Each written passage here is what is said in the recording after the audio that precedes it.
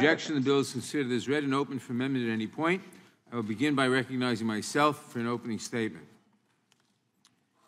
Today, we take another step to advance historic gun violence prevention legislation. H.R. 1808, the Assault Weapons Ban Act of 2021, restores and updates the prior assault weapons ban that kept weapons of war out of our communities for a decade before Republicans opposed its renewal. As we have learned all too well in recent years, assault weapons, especially when combined with high-capacity magazines, are the weapon of choice for mass shootings. These military-style weapons are designed to kill the most people in the shortest amount of time. Quite simply, there is no place for them in our streets. In 1994, we banned these killing machines, and countless lives were saved, but that ban was allowed to lapse 10 years later. And since then, we have seen the predictable results. Mass shootings have increased exponentially, and our public spaces, schools, movie theaters, supermarkets, houses of worship, parades, you name it, have all become vulnerable to attack. An assault weapon's only purpose is to kill people efficiently. It is time to protect our communities and to ban them once more. The Assault Weapons Ban Act would prohibit the sale, manufacture, transfer, or possession of semi-automatic assault weapons and large-capacity ammunition-feeding devices. At the same time, it grandfathers existing semi-automatic assault weapons and contains numerous protections for law enforcement and responsible gun owners, such as hunters, gun collectors, farmers, sport shooters, and those who use firearms for self-defense. We will undoubtedly hear a variety of arguments from our Republican friends opposed to taking these deadly weapons off our streets. But it is important to consider today's debate in the context of our other efforts to address the violence plaguing our communities. Time and again, Democrats have advanced responsible gun safety legislation only to face Republican opposition marching in lockstep with the extreme agenda of the gun industry. In this committee, we have advanced bipartisan legislation to conduct background checks for all gun sales. Our Republican colleagues on the Judiciary Committee opposed it. We advanced legislation to close the Charleston loophole, ensuring that law enforcement has sufficient time to conduct a background check. Our Republican colleagues on the committee opposed it. We advanced legislation to close the boyfriend loophole, which would keep guns away from domestic abusers. Our Republican colleagues opposed it. We advanced legislation to keep guns away from those who are a danger to themselves or others through extreme risk protection orders. Our Republican colleagues opposed it. Following the mass shootings in Buffalo and Uvalde, I introduced the Protecting Our Kids Act, which would raise the age for purchasing certain semi-automatic rifles to 21, prohibit straw purchasing, require safe storage, and ban large-capacity magazines, bump stocks, and ghost guns. This legislation passed the House with bipartisan support, but most Republicans, including all our Republican colleagues on this committee, opposed it. We advanced the Bipartisan Safer Communities Act, which included some of these same provisions. Most of our Republican colleagues opposed it. We advanced legislation to provide more resources for law enforcement to solve murders, which reduces gun violence by putting murderers behind bars and reducing retaliatory shootings. Most of our Republican colleagues on the committee opposed it. Recognizing that despite our best efforts, we cannot prevent all incidents of gun violence, we advanced legislation to give law enforcement a tool to better notify the public when there is an active shooter.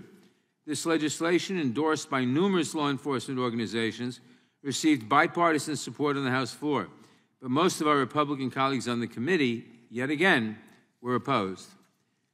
That brings us to our markup today. Will our Republican colleagues choose to defend the weapons of choice for mass murderers and those who seek to target law enforcement? Will they choose to defend tools designed to kill as many people as possible in the most efficient way? Or will they choose to defend parents who dread a phone call that their child was the victim of carnage in their classroom? Will they choose to defend Americans who simply want to go shopping, to march in a parade, or go to a movie theater without the fear of having a target on their back? Will they choose to remove weapons of war from our streets? It's an easy choice for me. I want to thank Congressman Cicilline for his leadership in bringing this legislation forward. I urge all of my colleagues to join me in supporting this important legislation. and protecting Americans from gun violence. I now recognize the ranking member of the Judiciary Committee, the gentleman from Ohio, Mr. Jordan, for his opening statement. Thank you, Mr. Chairman. I think in your opening statement you used the term, you used the phrase Republicans opposed it, I think 7 times if I counted accurately. The reason we opposed it is because all those pieces of legislation were a direct violation of the Second Amendment. The right to keep and bear arms shall not be infringed. Plain and simple. It doesn't say the right to keep and bear muskets shall not be infringed. It doesn't say shall not be infringed unless Democrats say this weapon looks so scary we have to get rid of it. It doesn't say that at all. It says shall not be infringed. We said this in the last markup on legislation where the Democrats were trying to infringe on Americans, law-abiding Americans' Second Amendment liberties. We said the Democrats' beef is with the Second Amendment. If you want to change the Second, you want to get rid of the Second Amendment, go try a constitutional amendment. See how far you get with that. But instead, no, you come with these pieces of legislation. If this legislation becomes law, millions of firearms that Americans legally own today will be illegal. Under this bill, if you give one of those legally owned firearms to a family member or a friend or a neighbor, you could end up in federal prison for 5 years if you don't go through an FFL for a background check prior to letting your grandson use your firearm. Think about that. Millions of guns that fit the description of those outlined in this bill are in the homes of law-abiding Americans as we speak right now. This bill would send these lawful firearm owners to prison if they try to give a neighbor or sell them to a friend. Not only would this legislation strip Americans of their rights, but it would do nothing to make our communities safer. We know that because Democrats tried it before. They tried it with the, quote, assault weapons ban in 1994, and guess what? That ban was found to be ineffective in reducing violent crime. A congressionally mandated study concluded that the banned guns were never used in more than a modest fraction of all gun murders, before the 1994 ban, and that the law's 10-round limit on new magazines was not a factor in multiple victim or multiple wound crimes.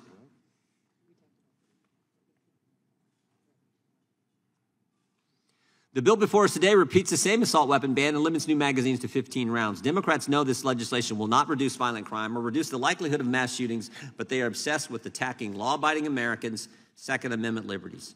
For over 30 years, the Democrats have been running a propaganda campaign to make people believe that, quote, assault weapons are a specific class of firearms that no one needs to own.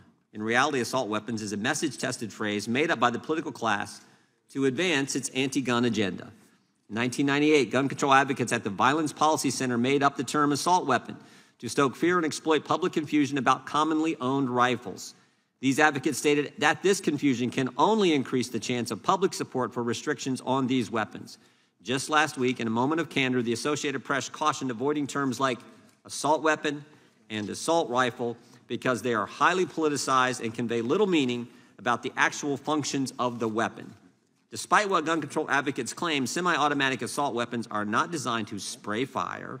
They are not designed to be fired from the hip. They are not high-powered. They are not equipped with grenade launchers and rocket launchers, as some have said. The notion that adding certain accessories to an otherwise lawful rifle can somehow turn that rifle into an assault weapon is illogical and wrong.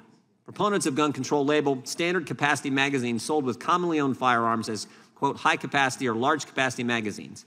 The overwhelming majority of magazines sold with rifles and handguns have the capacity to accommodate between 15 and 30 rounds of ammunition. Both semi-automatic assault weapons and large-capacity ammunition feeding devices have been used for self-defense purposes. This legislation will not make our communities safer. It will, in fact, make them more dangerous. In 2019, there were 386 self-defense killings that were determined to be, quote, justifiable homicides by investigators and prosecutors. In 2013, a study ordered by the CDC and carried out by the National Academies Institute of Medicine and National Research Council found that annual defensive uses of a firearm range numbered up to 3 million. This number has likely gone up since then as more states have passed laws allowing law-abiding citizens to carry a concealed firearm. And most importantly, the very types of firearms we are discussing here today have been used in numerous self-defense situations just this year. On July 7th, 2022, a Florida homeowner fired his AK-47 style rifle when individuals forcibly entered his home. After the homeowner opened fire, the individuals immediately fled. When asked if the homeowner would face charges, Escambia County Sheriff Chip Simmons said, absolutely not. The homeowner is protecting himself, and in Florida, And in Escambia County, you can protect yourself. On April 8th, 2022, a man in Melbourne, Florida, sitting at his truck, in his truck outside a friend's house, was confronted by an angry acquaintance who opened fire on him. The man grabbed his own handgun and shot back. When the handgun jammed, the man retrieved his AR-15 from his backseat and started shooting back. The man maintained defensive fire until the assailant ran away. Police were able to arrest and charge the assailant. No one was injured. On April 7th, 2022, in Brownsboro, Texas, a homeowner armed with an AR-15 rifle confronted a suspect who broke into his home by smashing through glass of the front door. The homeowner held the suspect at gunpoint until the police arrived. Democrats get their way, law-abiding Americans would be prevented from using these weapons to defend themselves against violent intruders in their homes. Prevented from defending themselves, their family, their property because of this legislation. This legislation is dangerous. It doesn't square with the Constitution, with the Second Amendment in any way, and it has failed in the past. Because of all that, I urge my colleagues to vote against it. I yield back. The gentleman yields back. Without objection, all other opening statements will be included in the record. And perhaps sometime today, our Republican friends will explain to us why their interpretation of the Second Amendment wouldn't prohibit us from banning the private possession of tanks or jet bombers. I now recognize myself for purposes of offering an amendment in the nature of a substitute. The clerk will report the amendment. Amendment 2 in the nature of a substitute to H.R. 1808. Without objection, the amendment in the nature of a substitute will be considered as read and shall be considered as base text for purposes of amendment. I will recognize myself to explain the amendment. This amendment in the nature of a substitute makes technical and conforming amendments to the bill. It also modifies the number of rounds in the definitions of large capacity ammunition feeding device, semi-automatic rifle, and semi-automatic pistol to be consistent with the threshold set by the Protecting Our Kids Act passed by the House a few weeks ago. I urge all members to support the amendment, and I yield back the balance of my time. Are there any amendments to the amendment in the nature of a substitute? For what purpose does Mr. Cicilline seek recognition? Move to strike the last word. The gentleman is recognized, and before he begins, let me advise people that he plans to use a video with very disturbing scenes, and people ought to be warned of that if they don't want to watch the video before he begins. Mr. Cicilline. Thank you, Mr. Chairman, and thank you for this markup. And I want to say a special welcome to the many advocates and survivors of gun violence who have joined us today. 4 years ago, a gunman armed with an AR-15 style assault weapon massacred 17 kids and wounded 17 more at Marjorie Stoneman Douglas High School. In 3 minutes and 45 seconds, he fired 150 bullets. When he fled, he left 180 rounds of ammunition unused. Here's what these numbers sound like.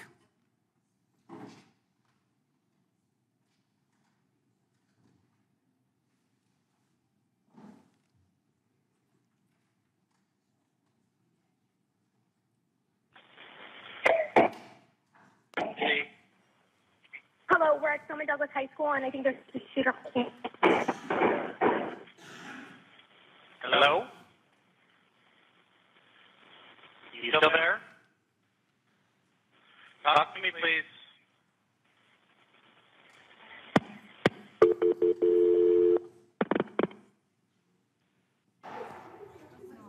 Holy shit. Holy shit! Oh my God! Oh my God!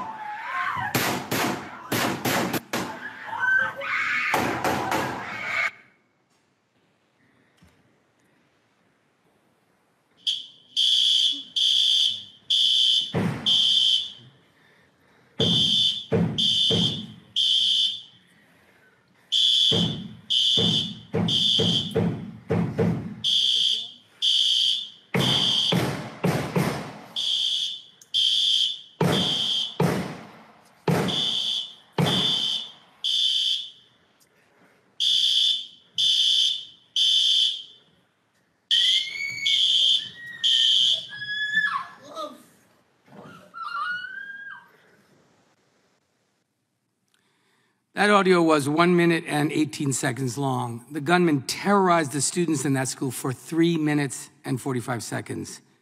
These shootings have become so frequent they often barely make headlines. Thoughts and prayers are well and good, but when they're followed with inaction time and time and time again, they are hollow. These thoughts and prayers ring empty in the ears of survivors, many watching from home or in this very room today, missing a loved one or remembering the nightmare they lived through. And all of these thoughts and prayers are too late for the dead. So today I'm imploring my colleagues to take action to get these weapons of war, weapons designed for the maximum destruction of human life, off our streets. Let me be clear, we all respect the Second Amendment, but it's not without limits. Imagine how much we could get accomplished if we clung to the desire to protect our children and communities as tightly as some of my colleagues cling to their rifles. There are more guns than people in this country, more mass shootings than days in the year. This is a uniquely American problem, and assault weapons only magnify the epidemic. When an assault weapon is used during a mass shooting, 6 times as many people are shot. And these bullets don't just pierce, they explode inside the victim's body and decimate them. For God's sakes, parents in Uvalde had to identify their children via DNA sample because the bullets ripped their children apart. We know something that will reduce this carnage because we saw the assault weapons in work from 1994 to 2004. Compare with the decade before its adoption, the federal assault ban was associated with a 25% drop in gun massacres and a 40% drop in fatalities. And as soon as the ban expired, fatalities and shootings skyrocketed again. In fact, researchers estimate that if we still had a federal assault weapons ban, we would see 70% fewer mass shooting deaths. If the ban had remained in effect, 70% of the families torn apart by these massacres would still have their loved ones today. Maybe if we hadn't let this law lapse, the parents at Parkland or Sandy Hook or Uvalde or in too many other places named wouldn't have to bury their children. For God's sakes, these weapons were designed for the military to use in war zones, for soldiers in jungles, on battlefields when taking on enemy fire. And we allow them to be purchased by anyone at any time, and we allow violent killers to use them in our malls and movie theaters and hospitals and schools to cause unspeakable destruction, places where we send our children. This is insanity. These are weapons of war. They don't just kill, they decimate. And every member of this committee takes an oath at the start of each Congress to support and defend the Constitution, whose first words state our duty to ensure domestic tranquility and to promote the general welfare. Failing to act and allowing these weapons of war to proliferate in our communities, in my view, is a dereliction of that duty. So let's come together today to save lives and pass this bill and ban military-style assault weapons from communities all across this country. And with that, Mr. Chairman, I yield back. The gentleman yields back. For our purposes, the gentleman from Ohio seek recognition.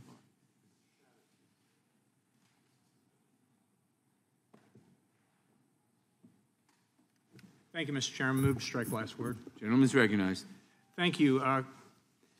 Congress passed and President Clinton signed into law the so-called federal assault weapons ban the year before I was sworn into Congress and the year before I became a member of this distinguished committee. Of course, as a strong supporter of the Second Amendment, I most certainly would have voted against that measure had I been here, but I wasn't here yet. 10 years later, the ban expired. Over the past 26 years, I've had the honor of serving on this important committee, which is tasked with, among other things, protecting constitutional freedoms and civil liberties.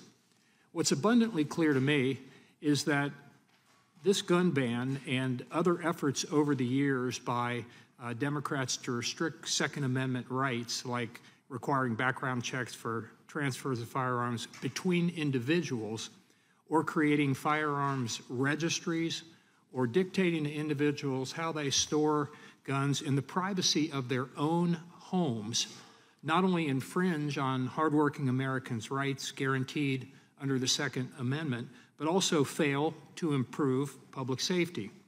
If given the opportunity, I'm sure many, if not most of my colleagues on the other side of the aisle would go so far as to completely repeal the Second Amendment in the same way that they've attempted to defund and dismantle the police. Even though many of them deny that, many of them were for exactly that same thing. And in this very committee, we've shown snippets of tapes and speeches they've given saying exactly that they wanted to defund the police. It's not all of them, but it's a large number of them.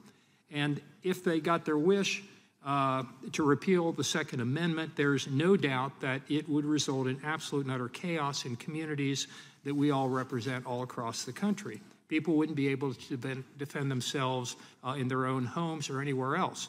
The reality is that ownership of semi-automatic firearms is protected by the U.S. Constitution, and such weapons are clearly effective for self-defense. Instead of attacking law-abiding American Second Amendment rights and pushing legislation that wouldn't reduce violent crime or the likelihood of mass shootings, we should be focused on keeping guns out of the hands of those with, for example, mental illnesses or people who have histories of violence and criminal behavior. That's what we ought to be doing. That would actually work. The real questions that we should ask ourselves before we act, Mr. Chairman, is this proposal constitutionally permissible? This is the committee that is supposed to determine that, at least with respect to Congress, before it gets through the courts. That's what we're supposed to look at. Is it constitutional? This clearly is not. If the gentleman will yield, I'm happy to answer that question. I'm not yielding right now. Okay. And will it actually help to make people safer? That's the other thing, and I don't think it would. The answer to both of those questions, as I said, I believe is no. A few weeks ago, we did pass legislation that I supported, by the way, that will help to secure our schools. We ought to be looking to find ways to harden other soft targets like places of worship and other public spaces like shopping malls and movie theaters and those kind of places. We did it for schools. We ought to do it for those things as well. Not further eroding the constitutional rights of hardworking, law-abiding citizens to defend themselves. There are some cutting-edge gun safety things that we could do. For example, we could assist cities and communities with funding to invest in gun fire detection and location technology, as they do in Avondale, a neighborhood in my congressional district. This Cincinnati neighborhood and the surrounding areas have experienced a significant, nearly 50% decrease in illegal gun use. That's an example of something that actually works. We should get that across the country in communities that want them. It's this sort of technology that's having a measurable effect on reducing shootings and gun violence, not legislation that has already been found to be ineffective because, as we know, during the 10 years the so-called assault weapons ban was in effect, 1994 to 2004, there was no appreciable reduction in gun deaths despite that. People are always arguing the statistics. That's what it basically indicated, that it didn't do any good. And if we did it now, I don't think it would do any good at this point either, and would probably be struck down by the United States Supreme Court. So let's do something together in a bipartisan manner that would actually work, as we did just recently. But I think this is an effort that isn't going to go anywhere. It's not going to get through the Senate. It's not going to become law. And I yield back. Gentleman yields back for purposes. The gentlelady from Texas seek recognition. Mr. Chairman, to strike the last word. Gentlelady is recognized. Mr. Chairman, I am glad that you, as I've watched you over the years, respond to the crisis and needs of the American people. Not the politics of what will get in, what will pass in the Senate, who believes in it, but to the American people. Let me offer my deepest sympathy.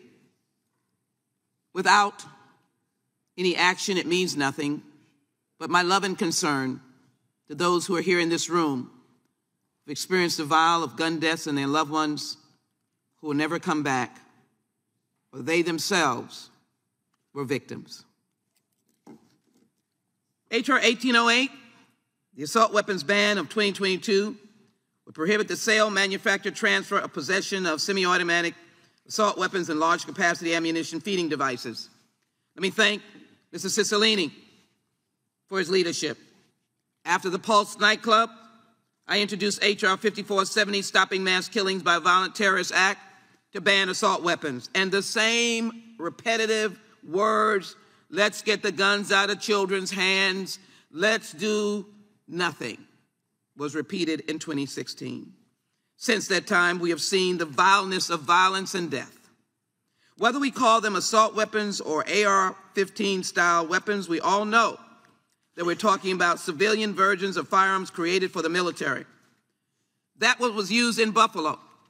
The people in Buffalo are still crying, and they're asking for relief. I met their family members. And after Buffalo, my heart is still aching. Because how can you ignore these babies in Uvalde? I'm not going to ignore them. Not only are we doing this in their name, but it is important for us to go to Uvalde for there to be a congressional and federal presence on getting the truth.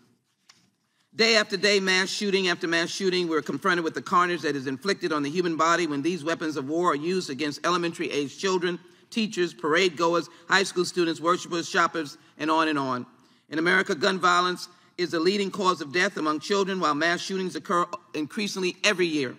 I cannot think of a state represented on this dais that has not been forever changed by at least one mass shooting. In the state of Texas, we've done nothing. It is no secret that I'm adamantly opposed to assault weapons and large-capacity magazines and implements that are designed for war. I'm not against the Second Amendment, and I will take issue with any babble about this undermines the Second Amendment. It does not. It is to create a militia. Maybe the one aspect in the Second Amendment that my friends never talk about is to recognize that there are Supreme Court cases that said that we could regulate. Neither of these kinds of guns belong in the community. In 2019, the Judiciary Committee held a hearing on assault weapons. We heard testimony from a trauma surgeon who described the devastating wounds and injuries suffered by victims of mass shooting at a Walmart in El Paso, Texas. Tragically, I was there too. The shooter wielded an AK-47 style weapon. We all know that the parents in Uvalde were asked, I just can't say it, but to identify their children through a method of science, DNA. There is no debating that when paired with large capacity magazines, assault weapons perform as they are designed, killing more people quickly. You can't stop them. There were eons, tens upon tens of guys with good guns, good guys with guns in Uvalde, and they did nothing, absolutely nothing with their guns. Nothing. Because they too must have thought this was a weapon of war.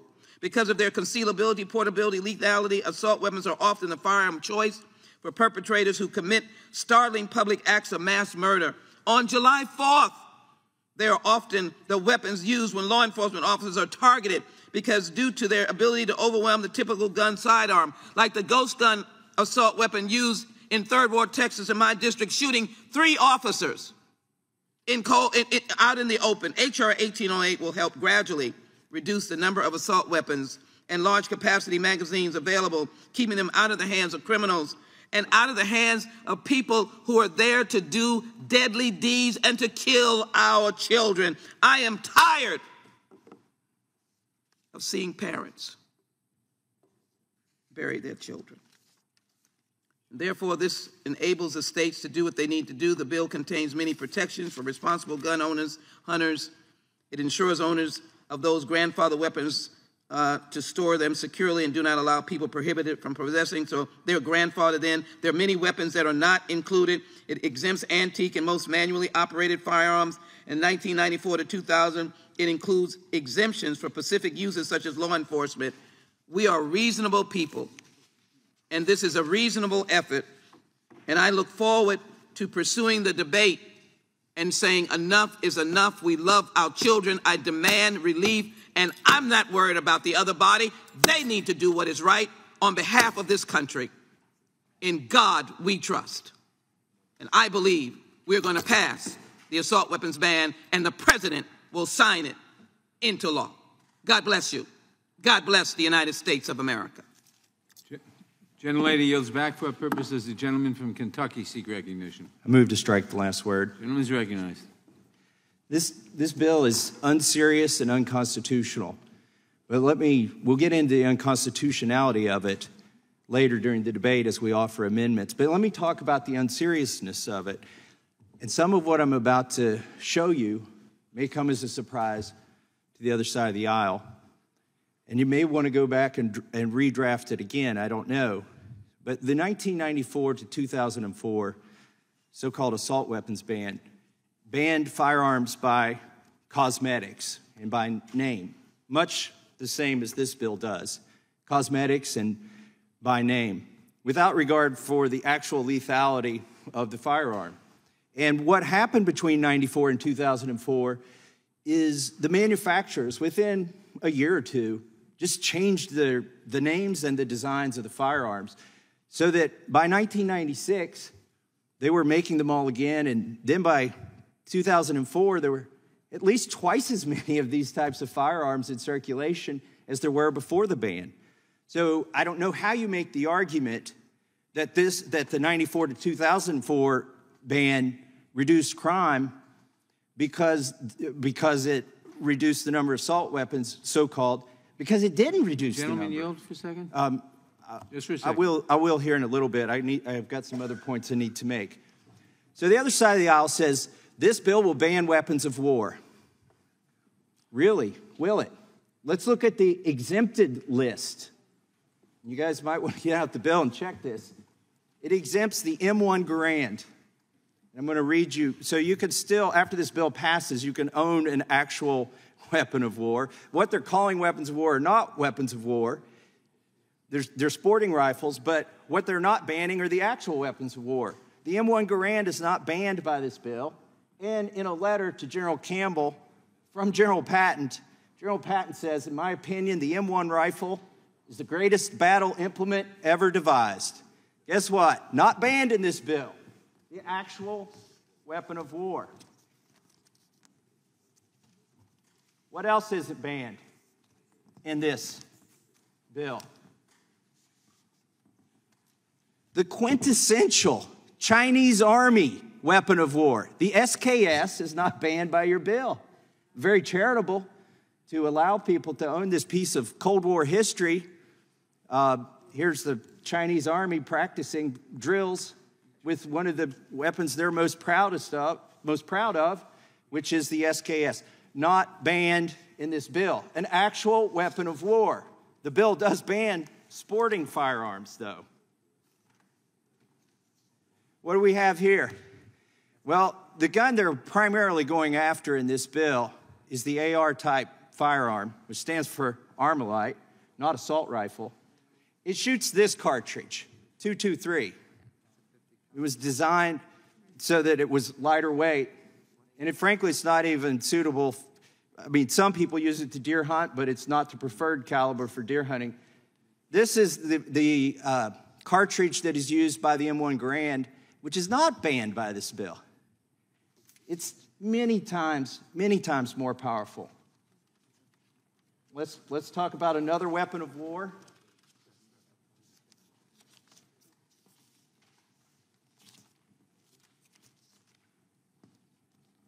What do we have here?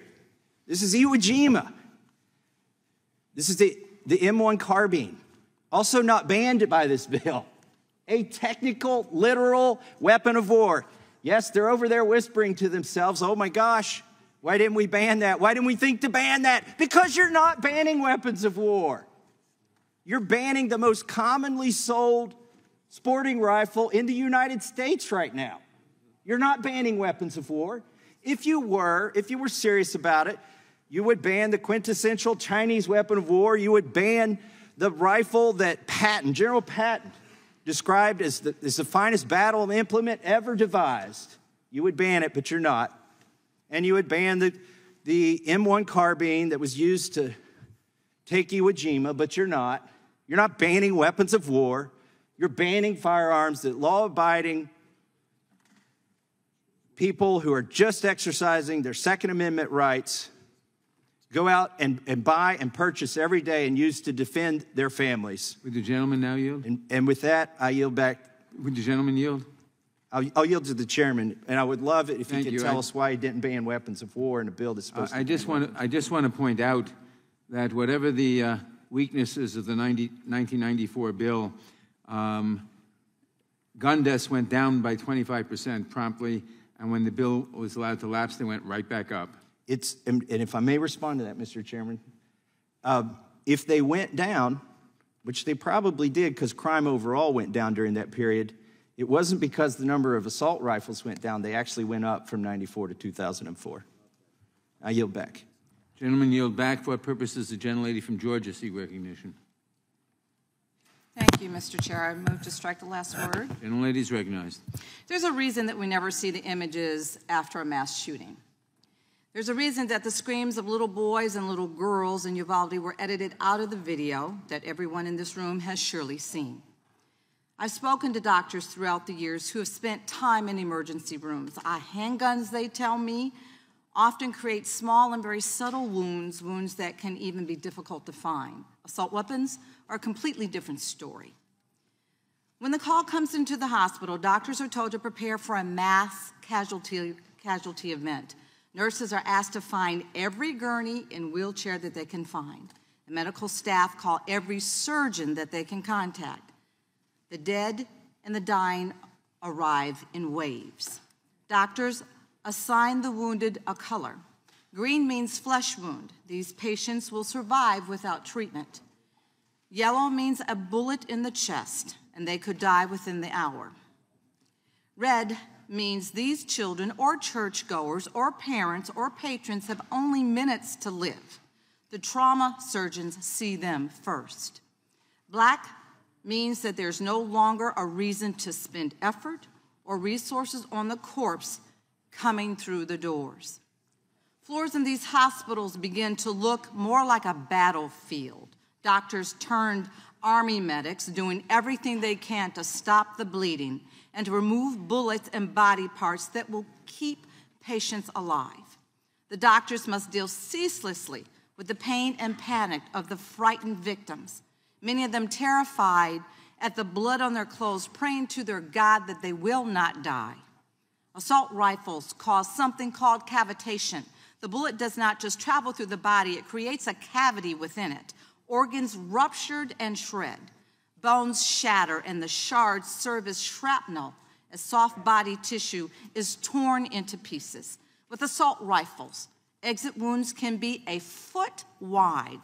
The victim is oftentimes, when they're shot in the head, their skulls explode. Arms and legs disintegrate and turn to dust.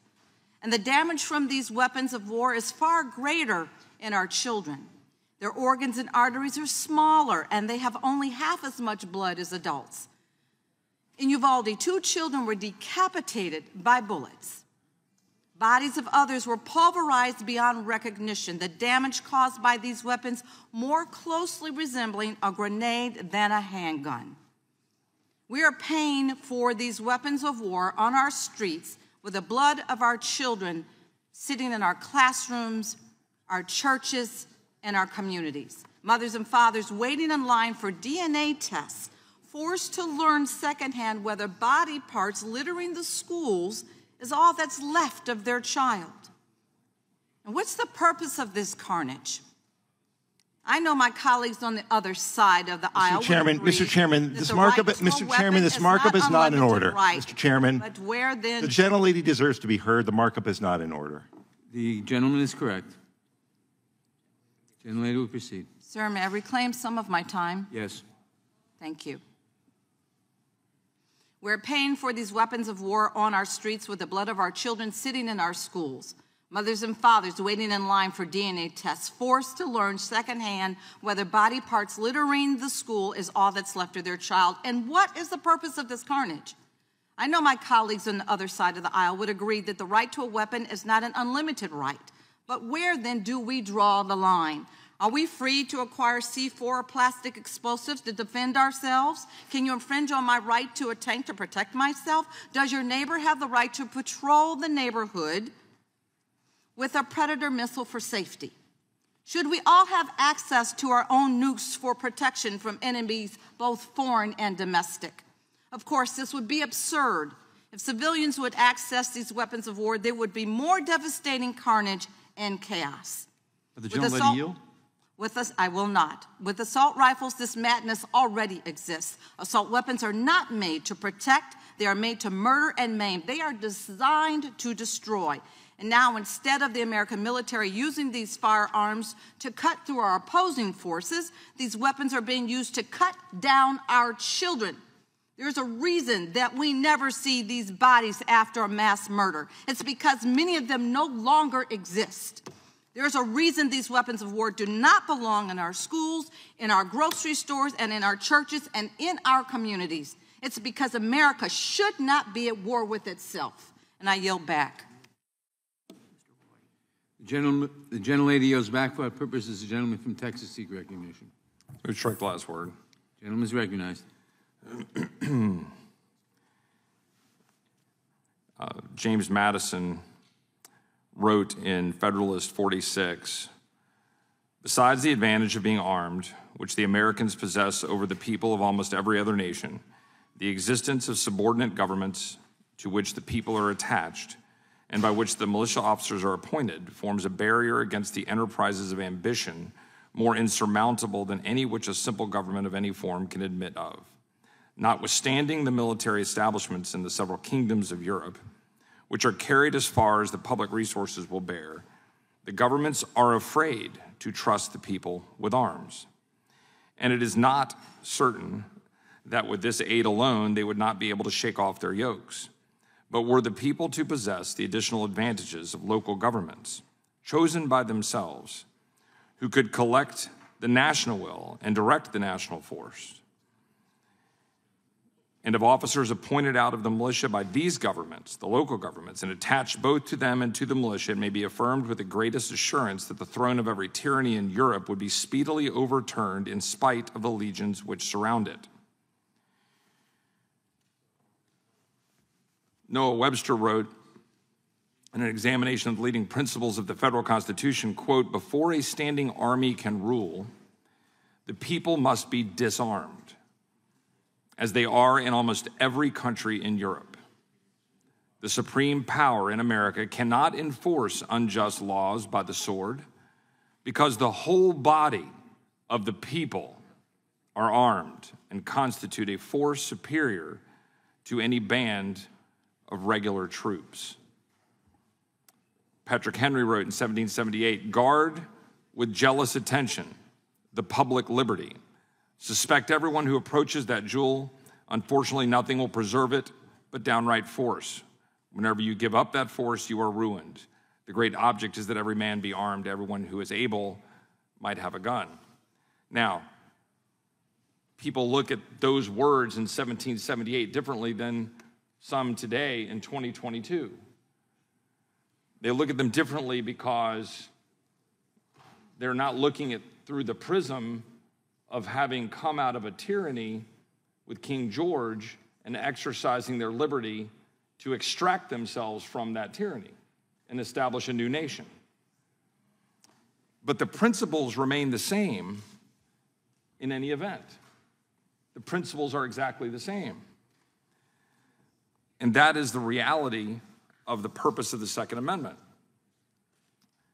And some like to point to a part of the Second Amendment and suggest that some of us ignore that part. No, we just analyze the clause and analyze the entirety of the Second Amendment and recognize that well-regulated in the 18th century meant well-organized, well-armed, well-disciplined.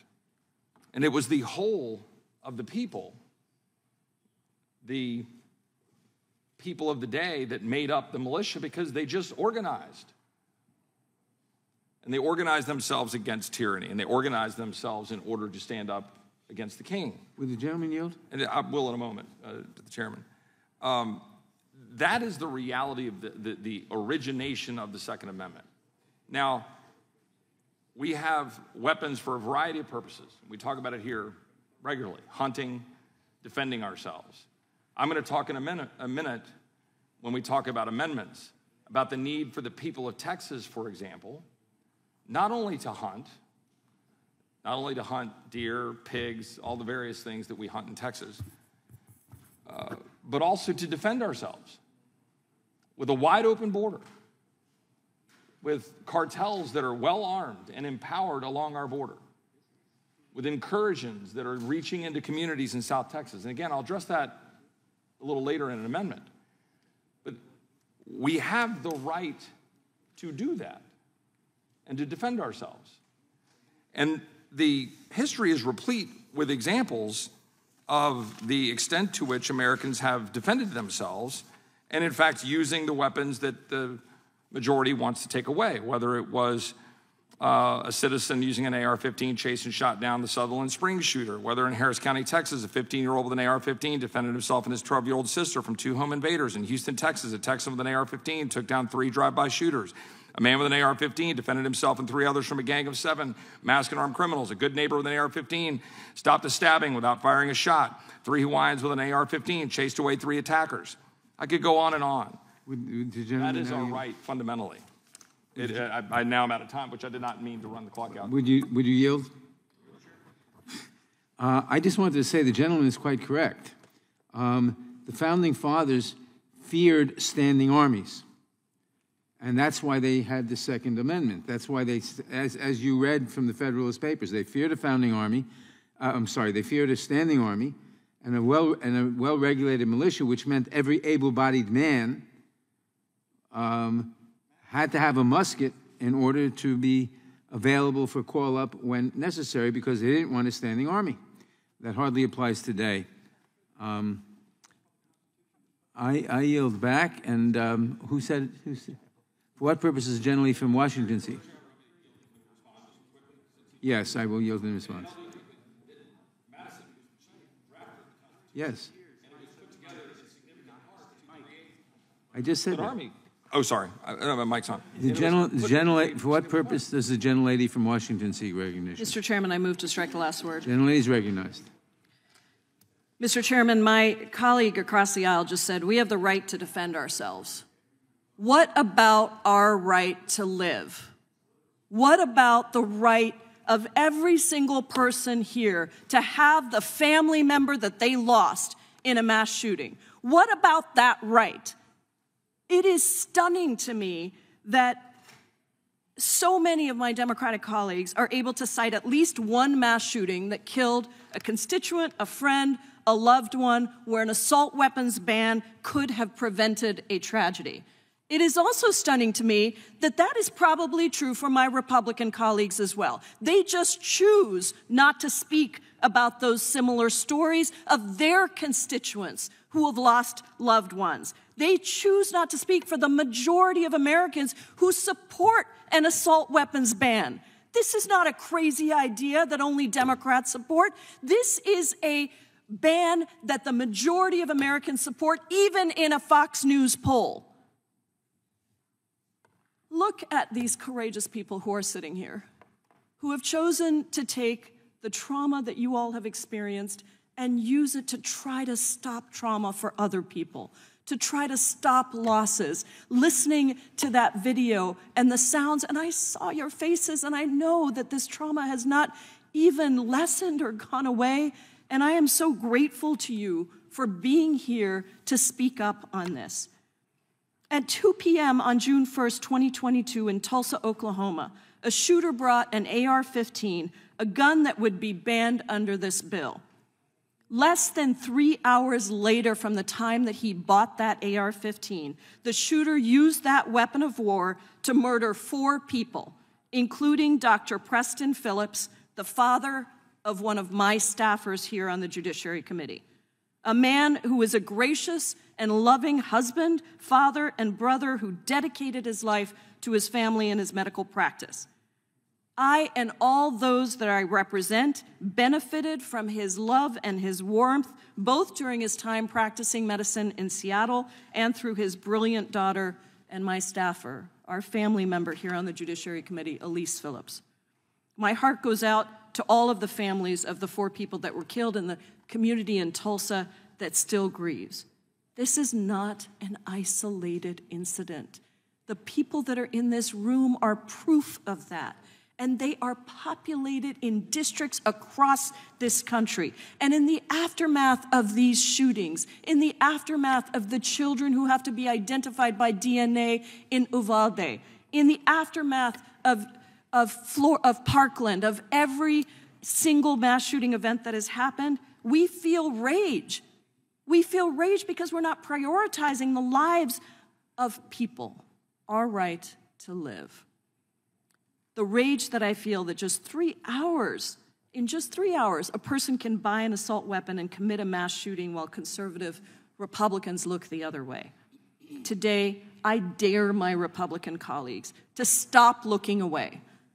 Stop ignoring the tragedy that is faced by people across this country. Stop ignoring the tragedy of your own constituents who have lost loved ones and family members in shootings with assault weapons. Stop ignoring the shooting in Clackamas, Oregon in 2012 that killed 2 people with an AR-15, the shooting with an assault weapon in Dayton in 2019 that killed 9 people and injured 17, the shooting in Marathon County, Wisconsin in 2017 with an assault weapon that killed 4 people. These are all in Republican colleagues' districts. It is our duty to stop these killings. And the assault weapons ban will prevent mass shootings like the ones that our districts, our friends, our families have faced by prohibiting the possession, the manufacture, the transfer, or the sale of assault weapons. And it is shameful to resist or even hesitate to take action to stop the use of these weapons of war in mass shootings of civilians. So for every person who says, I have a right to defend, I say to you, we have a right to live. And your right to defend with a weapon of war does not obliterate our right to live. That is the core of why we must pass this bill. And I thank my colleague, Mr. Cicilline, for all of his work on this. I yield back, Mr. Chairman. Gentlelady yields back. For what purposes Mr. Stube seek recognition? Move to strike the last word, Mr. Chair. Gentleman is recognized.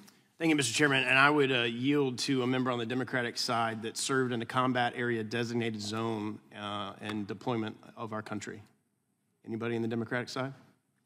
Mr. Stube, what's the purpose of the question? My father. No, let me finish. Let me finish. Because I'm going to make a point, and you're taking my time. So I will yield to any member who because I'm offended at your suggestion that somehow, if we've not served in a combat zone, that we don't care about protecting the lives of our constituents. Has nothing to do about how you to me. And for our family members who have lost blood, they should be respected. Reclaiming my time. So, Mr. Chairman, I'd like 40 seconds I've seen my constituents die in battle. It's Mr. Stube's time. Gentleman is recognized. And I will ask for 40 additional seconds that I was taken. Okay, so I served in Operation Iraqi Freedom. I served in the Army, and there's a lot of talk in Washington about weapons of war. And my purpose of yielding to one of my colleagues who may have served was to ask them a specific question of what type of firearm were you issued when you were deployed? And the answer to that question is a true what would be defined as a weapon actually used in war, has a selector switch on it for fully automatic, 3-round burst, and semi-automatic. So when I deployed in 2006 in Operation Iraqi Freedom, we were issued M4s in the United States Army. Those M4s had a selector switch on them. Those selector switch allow you to have fully automatic, 3-round burst, or semi-automatic. Those firearms are not allowed for purchase in the United States today. So this cascading of weapons of war, what I was issued, and again, I would ask any person that served in a deployed environment, you are issued weapons that allow for fully automatic and 3-round burst. That is not available for purchase in the United States, and that is not what the Democrats are attempting to ban today because that's already banned.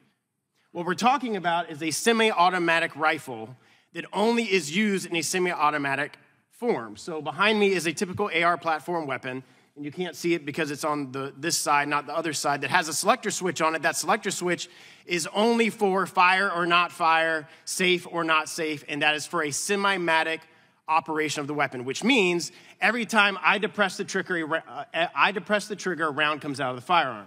All right, next slide, and just move it over. This is the most popular handgun in the United States that was purchased is a Glock 19. It functions in exactly the same way as this rifle. It's a semi-automatic, just like that's a semi-automatic. The rifles not available for purchase don't have a selector switch for 3-round bursts or fully auto. This is a semi-automatic handgun. As quick as I depress the trigger of this Glock 19, a round comes out of the chamber. The functionality between that weapon and this weapon are exactly identical. There is no difference. So you're banning a class of weapons that you don't like the look of, not because of functionality, not because of how fast a round comes out of the weapon, just because you don't like the way that they look, because they function exactly the same. Now move this one over one. So now this is a Glock 19. Glock 19 comes with a 15-round magazine, which under this bill is legal, although it's interesting that a couple weeks ago you banned 10-round magazines and then you changed it to a 15-round magazine. It's interesting to understand the thought process there, but that is for another time. This is a 6-hour P320, which some of you probably saw in one of the hearings on the magazine bans. I showed my P320. This comes with a 20-round magazine. So under this bill, because it has a 15-round magazine ban, this gun would be banned because you wouldn't be able to use it. Again, it functions exactly the same as that gun. It functions exactly the same. As fast as you depress the trigger is as fast as a round comes out. So now the next one. So that gun would be banned. That would be okay because you can put a 15-round magazine in it. This is a lever action. Under this bill, lever actions apparently are okay, but semi-automatic AR platform rifles are not okay. So we're going to discriminate against the type of firearms that we're going to use, despite the fact that the functionality is the same. The only difference here is after you depress the trigger and a round comes out, you have to reload using the lever action, which saves you maybe half of a second. The next one, which is also legal, is a tubular. This is a tubular 22, which, again, and Mr. Massey did a good job of highlighting how ridiculous the calibers of the bullets are. The Democratic majority is discriminating against some of the most popular weapons in the United States simply because they don't like the way they look, not because of the way they function. And there are so many Americans that are confused when they see the semi-automatic rifle that the Democrats want to ban as being fully automatic. It's not. You can't purchase that. It's illegal. It is not a weapon of war. A weapon of war has a fully automatic switch or a 3-round burst. I yield back the remainder of my time. The gentleman yields back. For what purpose does the gentlelady from Texas seek recognition? Mr. Chairman, I move to strike the last word. Gentlelady is recognized. Thank you, Mr. Chairman. I would thank you and the bill sponsor, Mr. Cicilline, for all his steadfast leadership on getting an assault weapons ban back on the books. For me, the choice between banning warfare weapons and protecting children is a simple no-brainer. Para mí, escoger entre proteger nuestros niños o proteger armas de guerra no es una esencia. In 1992, the father of a second grader went on a shooting spree at the Piney Point Elementary School in southwest Houston, 1992, wounding 2 officers and prompting teachers and students to flee the campus. I still vividly remember this incident because the shooter was brought before me when I was a judge to read him his Miranda rights and begin his process through the judicial system. So it pains me deeply that our children are still at risk and not safe in schools, and that our communities must still tolerate living in fear of suddenly losing their lives or the lives of their loved ones. As others have referenced, we've had an assault weapon ban, and we must renew it. We must do it again. Congress has turned a blind eye too long now to the leading cause of death of children in America. Mr. Chairman, I move to introduce into the record the following an interim investigative report by the Texas House of Representatives Investigative Committee on the Robb Elementary shooting in Uvalde. Without objection. The shooter, while he was still 17, asked at least 2 people to purchase a gun for him. They both refused. Instead, he focused on buying accessories online, including a gun sight, rifle sling, and a body armor carrier.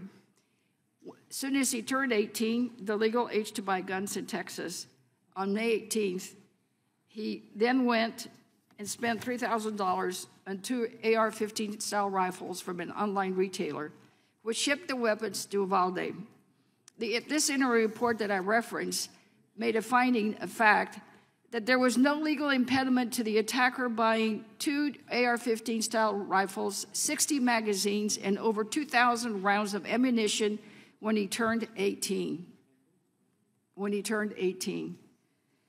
So with this legislation it passed, this type of warfare-like weapons that took the lives of 19 children would not have fallen in the hands of this 18-year-old with clear red flags, or at least not as easily. The interim report states that a total of 376 state and federal law enforcement officials were on the school grounds.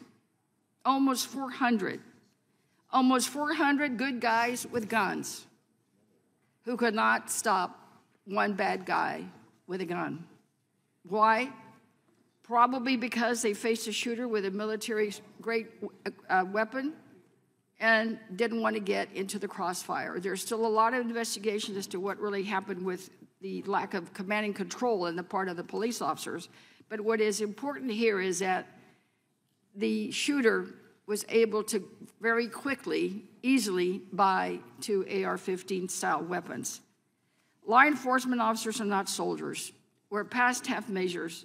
I'm proud to vote in favor of this legislation. And to be clear, schools are for books.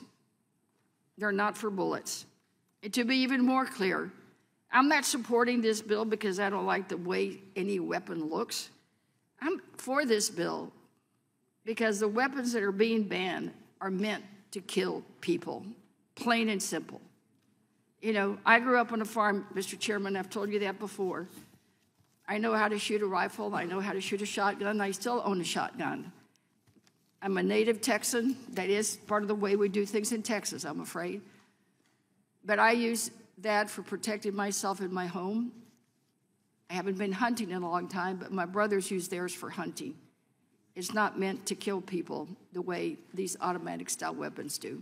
With that, Mr. Chairman, I say again, it's time that we reinstate this ban. It's time to support this bill. I thank Mr. Cicilline and I thank you. And with that, I yield back.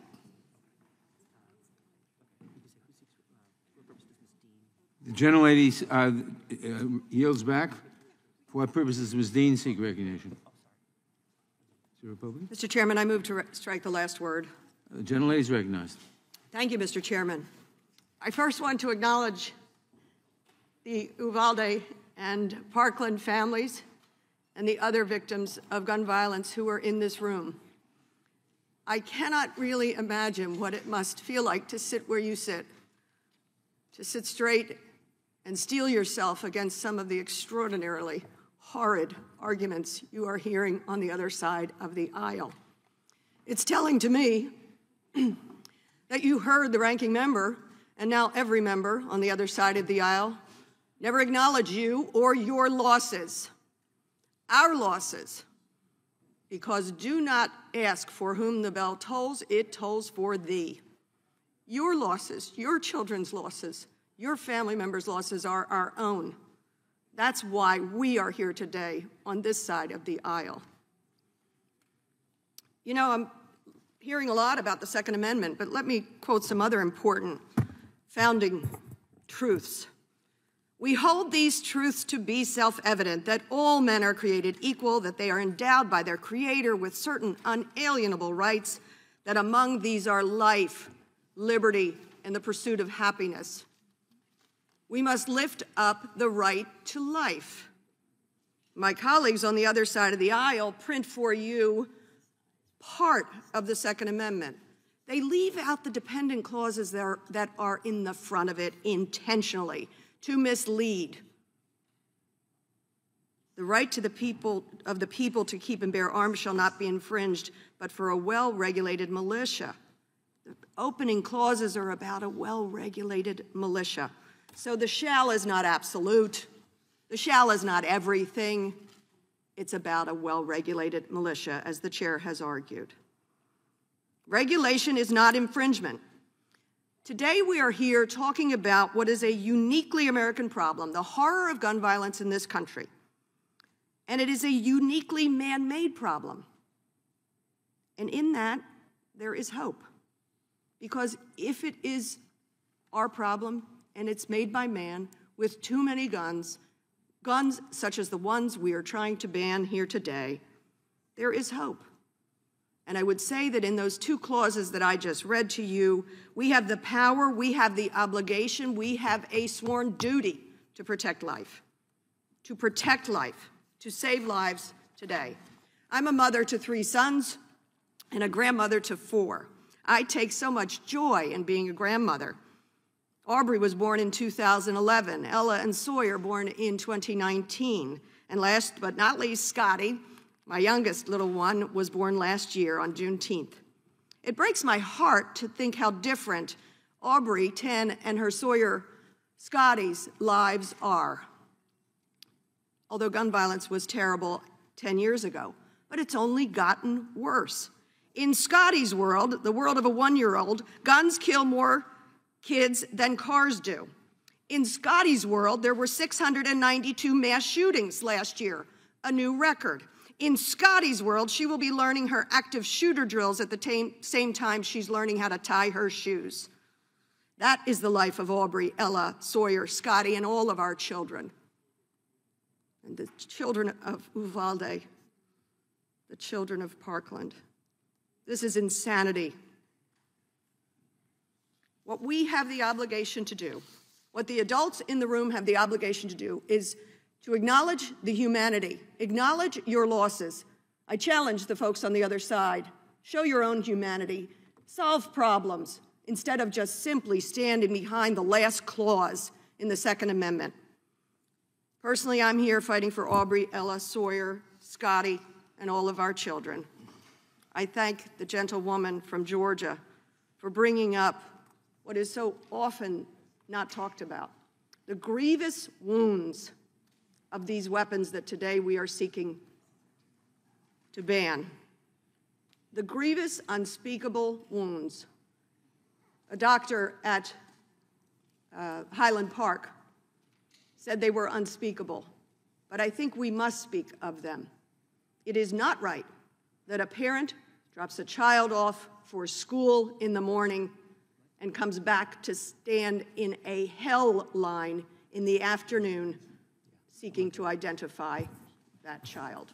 It's simply not right. Mr. Chairman, I yield back. The gentlelady yields back. For our purposes, the gentleman from Ohio seek recognition. Strike the last word. The gentleman is recognized. Mr. Chairman, my concern is the pattern, the sustained attack on liberty we've seen from the left over the last couple of years. I mean, parents who want to speak up at school board meetings, nope, can't do that.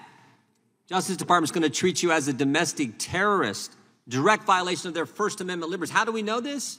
Because we've had FBI whistleblowers come to Republicans on this committee and tell us over 24 cases where moms and dads have been investigated. Department of Homeland Security stood up a disinformation governance board. Holy cow, talk about Orwelling, talk about a restriction on your First Amendment free speech rights. During COVID, government told us you can't go to church, can't go to work, can't go to school. And of course, while all us regular folks were following the mandates, the elite, the people making the mandates, they could go to the hair salon, they could go to the 5-star restaurants, they could visit with their family while we weren't allowed to. Maybe the best was what happened in, I remember in Pennsylvania, the government there required you to wear a mask in your own home. In Vermont, the government said you didn't have to wear a mask in your own home because you weren't allowed to have people over, for goodness sake. So the restrictions on liberty are unbelievable. Just a few weeks ago, it wasn't the First Amendment, it was the Fourth Amendment. This committee passed legislation, the red flag law, passed legislation that said if someone doesn't like you, they can report you to a judge, to law enforcement. There's a hearing within 24 hours that you can't be at. Your lawyer can't be present. You haven't been charged with a crime, but they can take away your property. And then you have to go petition that court to get that property back, to get your rights back. That bill passed this committee, passed the full House. And now today it's the Second Amendment. First Amendment, Fourth Amendment, today the Second Amendment. That's our concern. And again, the Second Amendment is clear. The right to keep and bear arms shall not be infringed.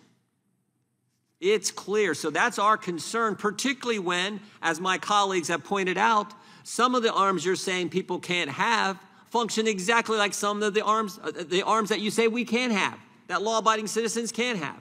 Makes no sense. But the bigger concern in my mind is the sustained pattern of attack on fundamental freedoms. First Amendment, Fourth Amendment, Second Amendment, that's what concerns us. That's why we'll be offering a number of amendments, trying to at least clear up some of this. But in the end, this legislation is bad, and I hope it does not pass. With that, Mr. Chairman, I yield back. For what purposes, the gentleman from New York seek recognition? Mr. Chairman, I move the strike. The gentleman is recognized. I thank God that we are finally marking up this assault weapons bill, and I thank David Cicilline for his leadership. Seriously, how many more people have to die before my Republican colleagues wake up? How many more mass shootings must there be? Mass shootings are a uniquely American problem, and we have the tools at our disposal to stop them. Every damn year, this committee sits here and debates what Congress is going to do to stop the massacres. And we do it while listing off the litany of new mass shootings that have occurred that year. Sacramento, Buffalo, Uvalde, Tulsa, Highland Park. All of these shootings had one thing in common. They involved the use of an assault weapon, a machine designed not for protection or for sport, but for slaughter. All of these shootings involved an AR-15. Assault weapons have also been used as tools of hate. They were used to target the LGBTQ+ community at Pulse nightclub in Orlando, the Jewish community at Tree of Life Synagogue in Pittsburgh, and the Black community at Tops Supermarket in Buffalo, in my home state of New York. While Democrats are trying to pass gun safety reforms, broadly supported by the American people, from universal background checks to today's assault weapons ban, Republicans have tried to block gun safety measures at every single turn. Yes, they offer meaningless thoughts and prayers, but their main proposal for addressing mass shootings is more guns. This solution is not only deranged, it has been debunked. In Parkland, Florida, as bullets ricocheted and bodies fell in the classrooms of Marjorie Stoneman Douglas High School, the armed school resource officer on the scene ran to safety outside the building. 17 innocent people died, and that officer is now facing trial for negligence and child neglect. All the good that it did to have him there in that moment. In Uvalde, Texas, where 19 children and 2 teachers were murdered at Robb Elementary School, 376 law enforcement officers reported to the scene. For those who are counting, that's 376 good guys with guns versus 1 gunman. Yet for over an hour, law enforcement did absolutely nothing, and 21 innocent people were slaughtered. The Republican argument that school shootings would be prevented by simply introducing more armed officers into schools is a fallacy, and we just watched it play out. It turns out these assault weapons are so lethal, they scare the hell out of other people who have guns. My Republican colleagues also argue for arming teachers. Teachers, even when doing so, would put a gun in every child's classroom. By doing this, Republicans would place a weapon within reach of every single emotionally disturbed student who wishes to do harm to others. In the words of my generation, that ain't it. So what does work? The 1994 assault weapons ban worked. According to a recent study, the risk of a person in the U.S. dying in a mass shooting was 70% lower from 1994 to 2004 while this ban was in place. Deaths related to assault weapons in high-capacity magazines also dropped during that decade. Afterwards, those deaths shot back up, along with the number of mass shootings involving an assault weapon. This is not rocket science.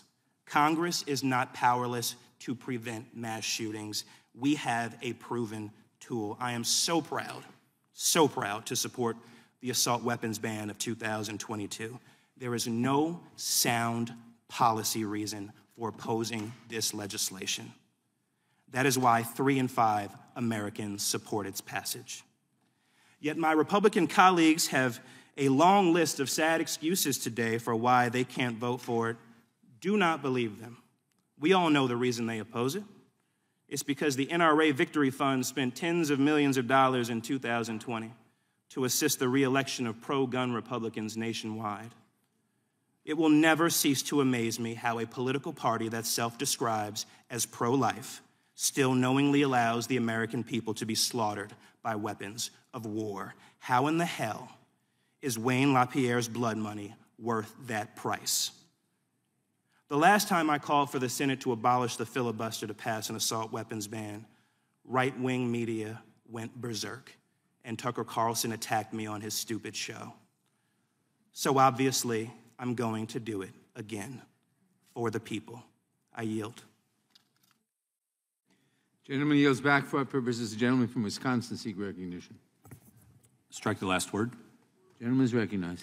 Those who cannot remember the past are condemned to repeat it. George Santayana. Here we are again, and this failed. 10-year experiment, 1994 to 2004, it failed. And by the way, a little revisionist history going on here in regards to New York City. New York City's crime rate went down because of broken windows policing, because they were tough on crime. It is in the law enforcement pantheon, it should go in the Hall of Fame because it got crime under control in America or in New York City. So what do we see? We're seeing deflection today. They don't want to address the issue of defunding the police and having prosecutors prosecute. I've got a bill out there, prosecutors need to prosecute. And we're not getting a hearing on that bill. The other side here refuses to address the issue that's at hand.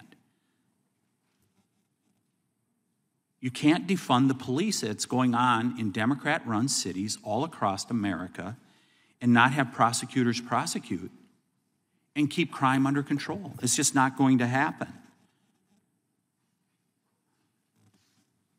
We have a prosecutor in Wisconsin, Milwaukee County. He let a person off on low cash bail. He killed 6 people at the Waukesha Christmas parade just last year, injured 60 people. He got out on low cash bail. Do you know what that prosecutor said over a decade ago when he came in to be a prosecutor? Yes, I'm going to change how we go about prosecuting in Milwaukee County, and yes, some people will die as a result. We're whistling past the graveyard here with getting crime under control. With that, I'm going to yield to the gentleman from Florida. Thank you for yielding. There was a lot of talk in the last gun control bill that the Democrats passed through this committee about there's not licensed permit carrier holders or those that are carrying in defense of others that act or they haven't heard of those instances. We just had one in Indiana where a guy at a mall saved the lives of countless people. I'm just in the remaining time that was yielded to me, just going through just in Florida since 2019, instances of those licensed permit carrier holders defending others with firearms. In February 2019, in North Fort Myers, my district, Florida, a patron at a pizza restaurant shot a suspect attempting to rob the restaurants and its patrons. In April 2019, in Tallahassee, Florida, an armed robber was shot by a man he was attempting to rob. In April of 2019, in Largo, Florida, a concealed carry holder shot a man who threatened his life, and then the Good Samaritan used his belt to treat the attacker's wounds until medical personnel arrived. April 2019 in Bradenton, Florida, my hometown, a homeowner fired on 2 armed invaders, scaring them off. June 2019 in Sun City, Florida, a man suspected of committing multiple carjackings was fatally shot by an armed business manager with a concealed carry permit while the man was attempting to break into the manager's store. June 2019 in my district again in Northport, Florida, a woman's boyfriend came to her defense when a man with a loaded handgun attempted to rob her while she withdrew money from an ATM.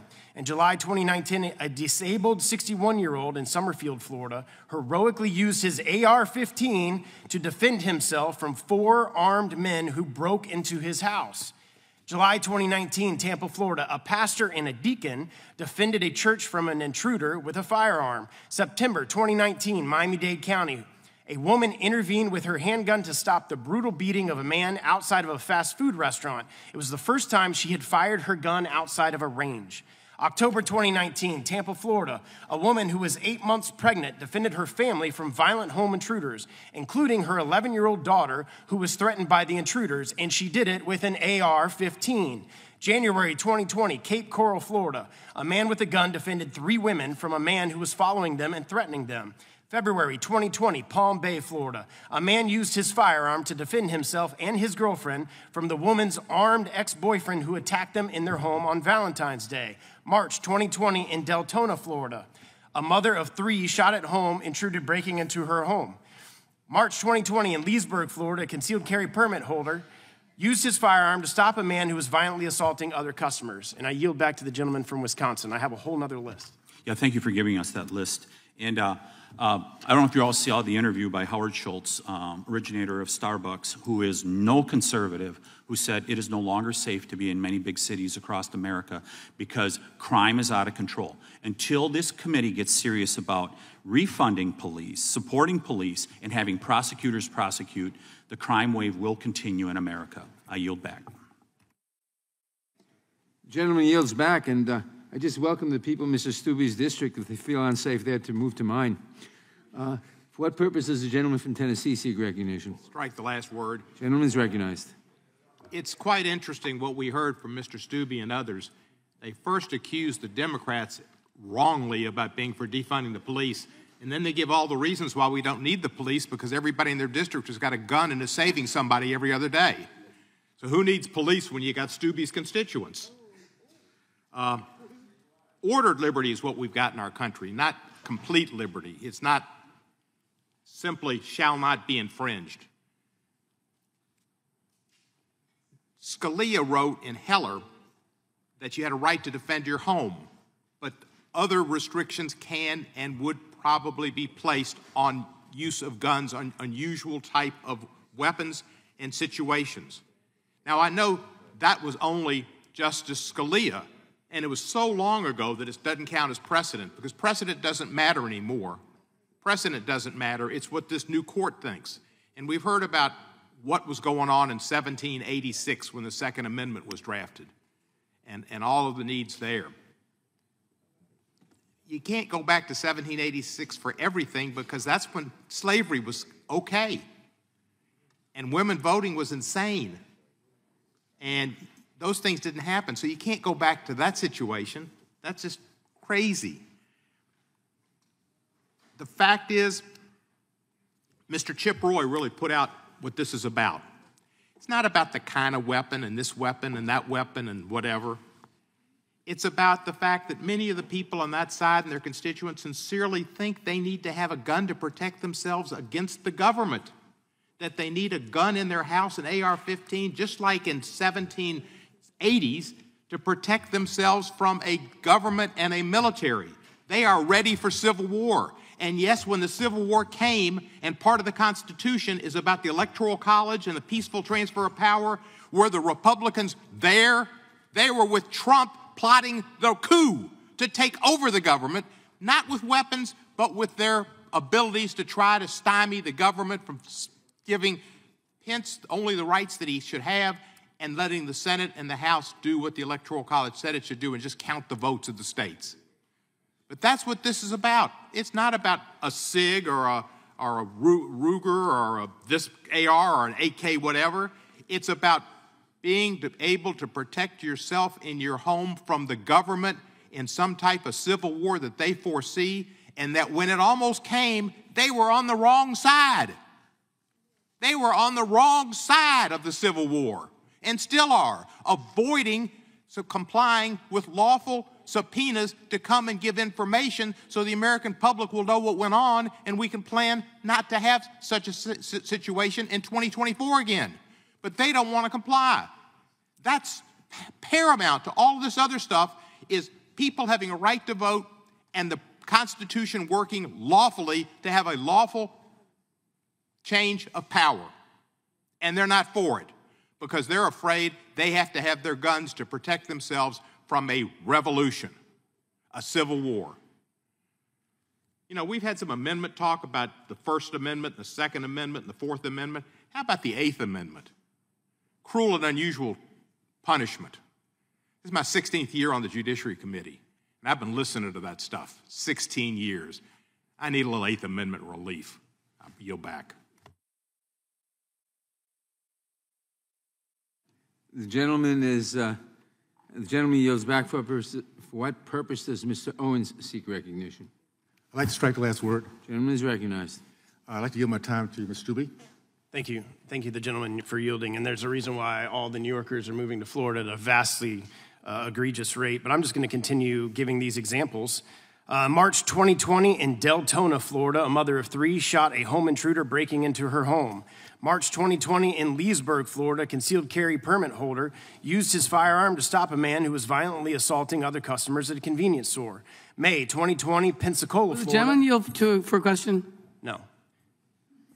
In May 2020 in Pensacola, Florida, a concealed carry permit holder drew his gun when a group threatened his life while trying to get in his car leaving the beach. May 2020 in Panama City, Florida, an elderly homeowner shot a home intruder who broke into his home and attempted to assault the homeowner's wife. October 2020, Miami, Florida, a woman used her handgun to drive off an intruder who broke into her home, holding her, her friends, and her family, including her 7-year-old son, at gunpoint. In December 2020 in Blountstown, Florida, a man used his AR-15 to defend himself against 2 armed masked men who attempted to rob him. February 2021 in Molino, Florida, an armed homeowner stopped and detained 2 armed intruders attempting to break into his house while his wife called the police. November 2021, Newport Richey, Florida, a man shot and killed an attacker who stabbed him with a machete. December 2021 in Lakeland, Florida, a homeowner shot a violent intruder who had a history of 14 felony convictions.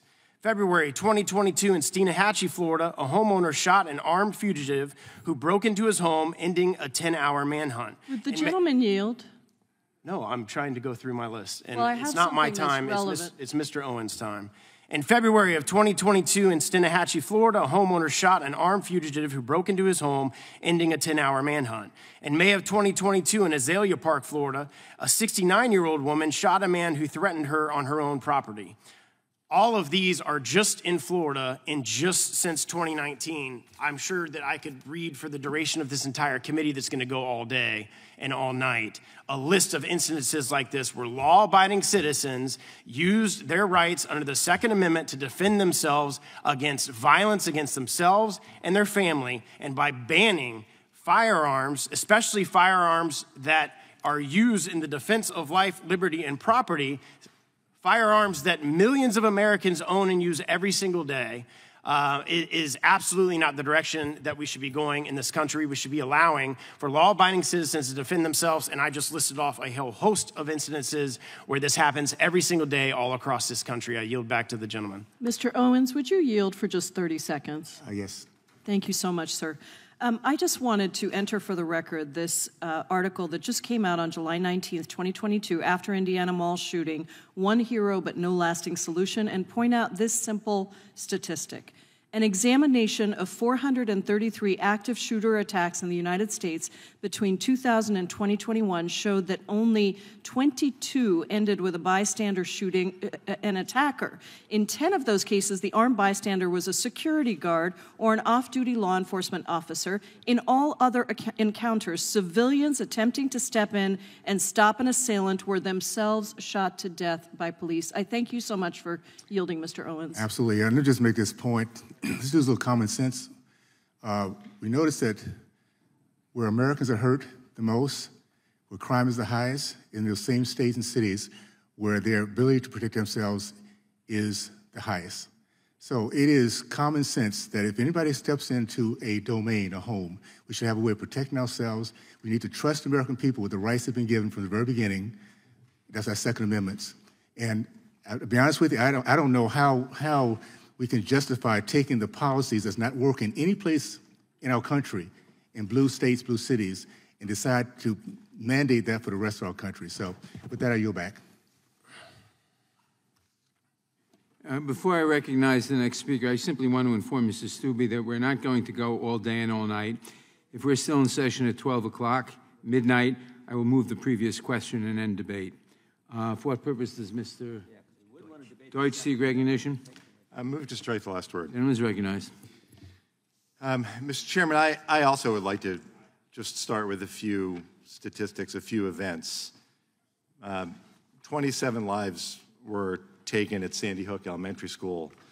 58 lives were taken in Las Vegas at a concert. 49 in Orlando in a club. 21 less than 2 months ago in Uvalde. All of them, every single one of those lives taken from this planet with the kind of weapon that we will be voting to ban today. And in Parkland, as a lot of you know, I carry around, since the day after the shooting of Marjorie Stoneman Douglas, a piece of paper with the names and ages, forever, those ages, of those who were killed.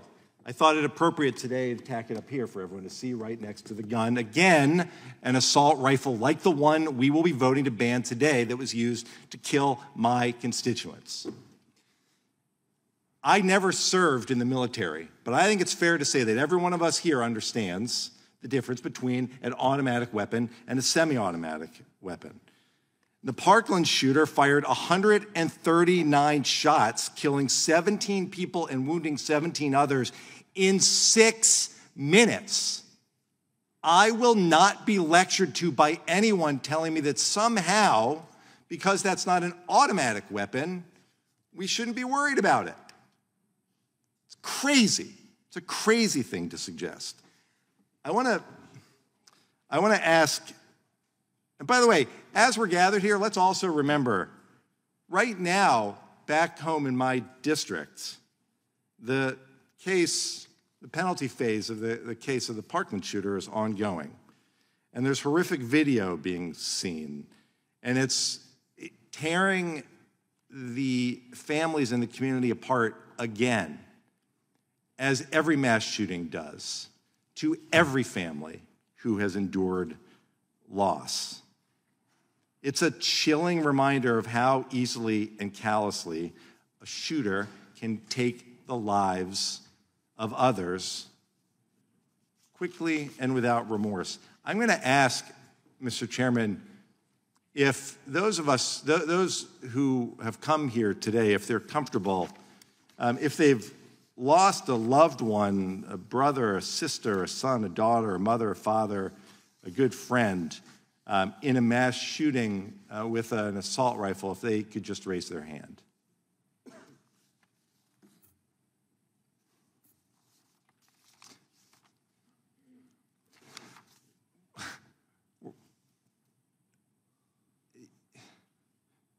We're having a conversation in which I want to be clear.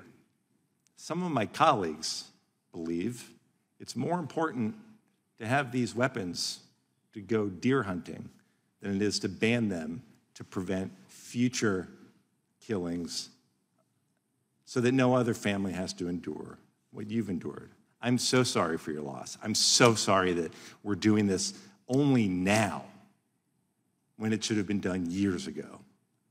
But I'm so grateful that you're here. And I want to finish with this. And Congresswoman Dean referred to this before. We've heard about, well, let me just also quote the Declaration of Independence, because I think Thomas Jefferson is also pretty important. And we hold these truths to be self-evident, that all men are created equal, that they are endowed by their Creator with certain unalienable rights, that among these are life, liberty, and the pursuit of happiness.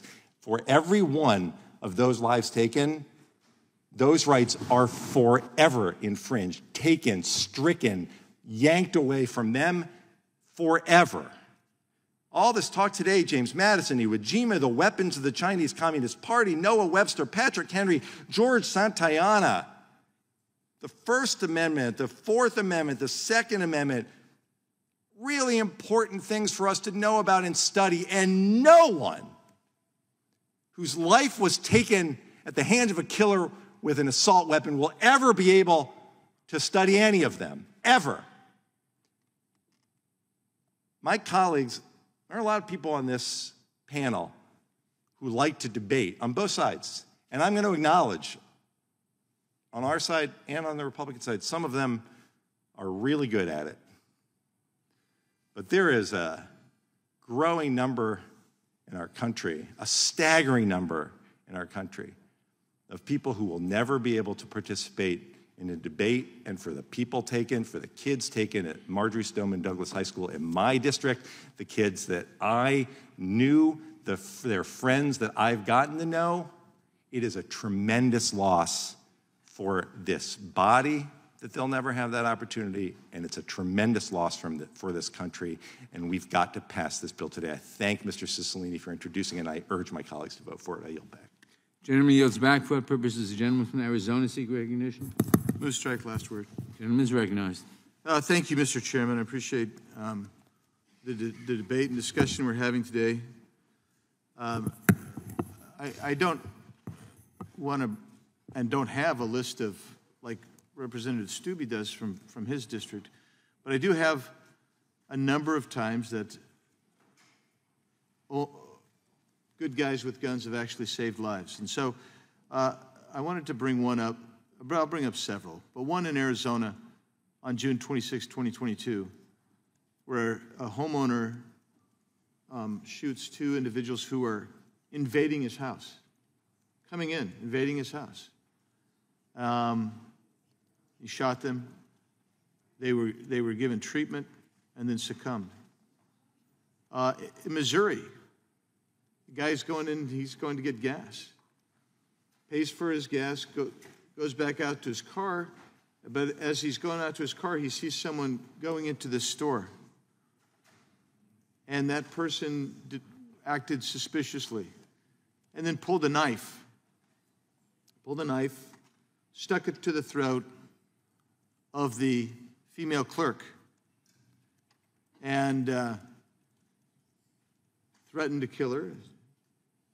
And this guy was able to go in. He was immediately distracted. The fellow shot him and saved the life of that clerk. He'd already been in and attacked another clerk in another gas station earlier that day. Mr. Stubbe alluded to the 22-year-old man who averted a mass shooting at the Greenwood Park Mall in Indiana. Went in, immediately acted, and was able to save many lives. And that's just a few of the incidents, and the reason that people do need to be able to have guns. They do save others' lives, and they save their own lives. Well, both the CDC and the FBI report on firearms related deaths annually. And in 2020, CDC reported 45,000 firearm-related deaths in the U.S., which was up from 39,000, almost 40,000 in 2019. Most of those, over half of them, are suicides. When you get to homicides, though, what this committee is not considering today is that there are more homicides committed by knives or other cutting instruments than with rifles of any kind, what you're calling assault rifles or anything. More murders are committed by knives or some implement to cut people. In 2019, there were 1,476 homicides by knife. There were 364 homicides by rifle. Blunt objects, actually, clubs, hammers, etc., accounted for more homicides than rifles. Personal weapons, hands, fists, feet, accounted for 600 homicides versus the 360 some odd homicides by rifle. So it seems to me that I understand your concern, I understand your argument, I think it's interesting, but until you're willing to face data and facts, I get it. But I want to point out something. When you start talking about lives that have been taken away, it is a tragedy, and it's more than a tragedy because most of the time these folks who commit these kind of crimes, to me it is absolutely more than a tragedy because a tragedy implies some kind of chance, and this is not the case. Some of this is deliberate. But I hope that you feel grief for the 53 people in the back of that semi-tractor trailer in San Antonio, Texas, who were smuggled by humans, and the human smuggling and the death toll that comes every day across our border. And I hope that you'll join me in wanting to do something about that. I'll yield back.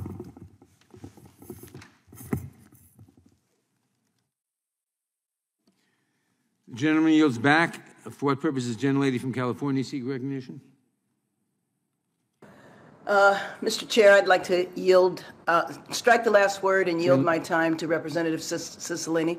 Gentlelady is recognized. I thank the gentlelady for yielding. I just want to respond to a couple of arguments that my colleagues have made in their opening statements.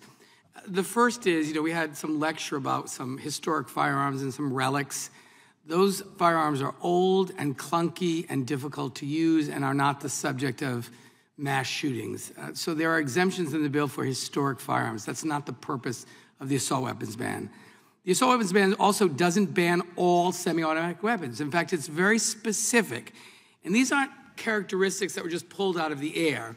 President Bush, in the first Bush administration, directed a study at ATF to determine whether firearms that had been classified as assault weapons had a sporting or hunting purpose. And they did a thorough analysis.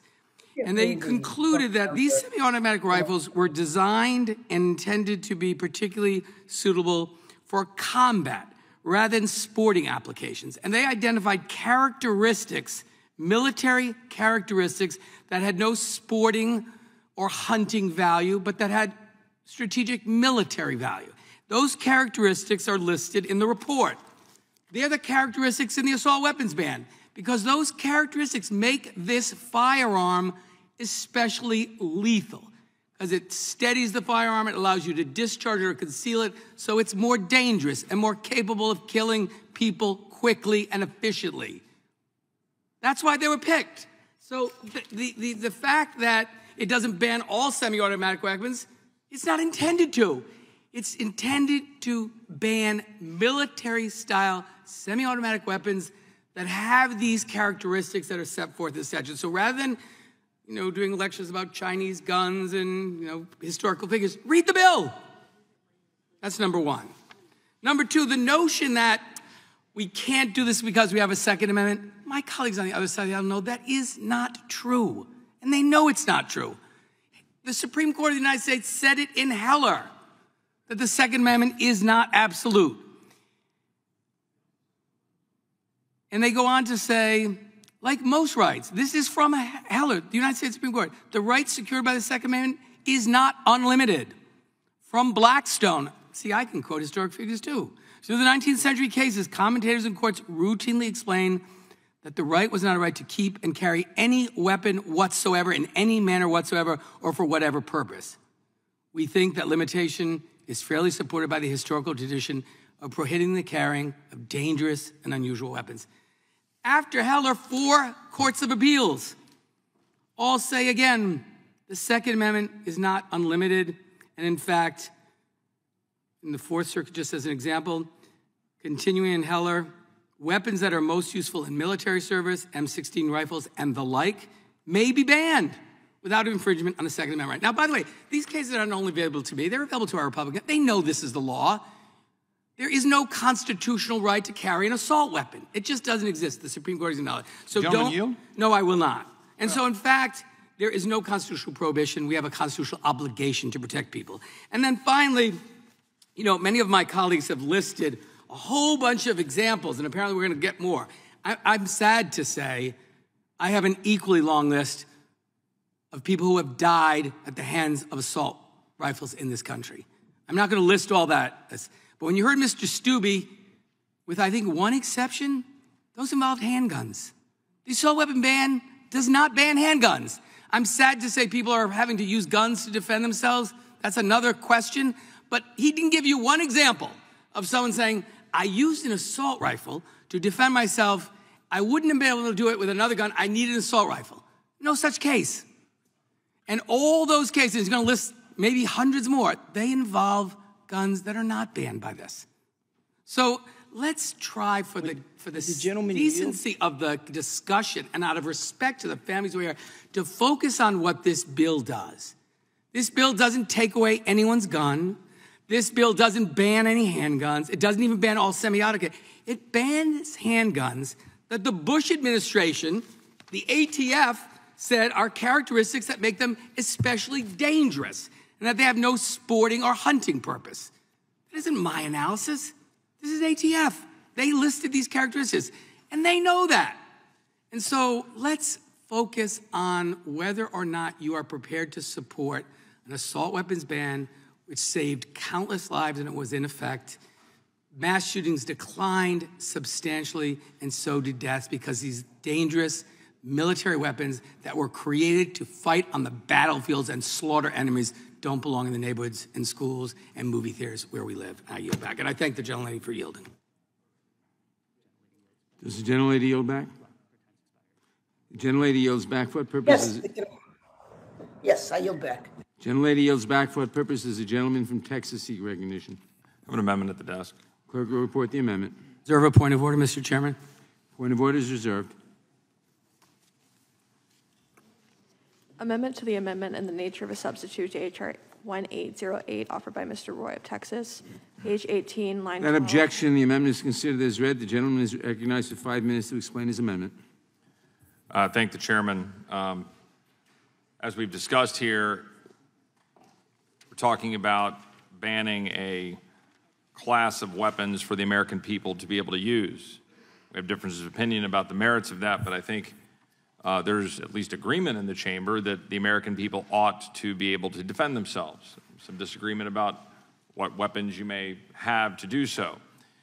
We certainly believe that the American people should avail themselves of the weapons they need to defend themselves across the country, but I thought that at a minimum, we should be preserving the right of people to defend themselves when they've been put specifically in danger as a result of the failure of the government to do its duty to secure the blessings of liberty as defined in the Constitution, and to secure the communities for the people of the United States. And in particular, since we're sitting here in Washington and the United States Congress, recognizing the failure of the federal government to secure the border of the United States, leaving Texas and the rest of the nation under a constant barrage and assault from dangerous, well-armed cartels moving dangerous narcotics into the United States, moving dangerous criminals into the United States, moving dangerous terrorists and terrorist affiliates into the United States, and that there is a real consequence of that along the border. So this amendment